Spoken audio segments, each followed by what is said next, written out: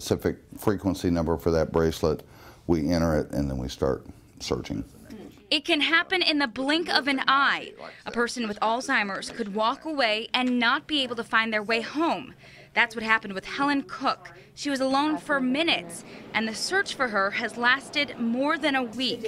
And her family is wishing they had taken more precautions. Get help.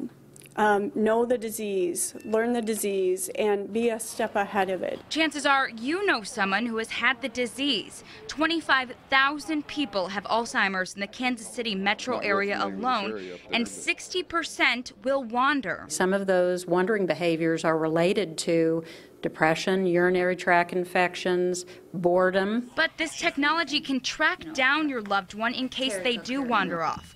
It's part of Project Lifesaver.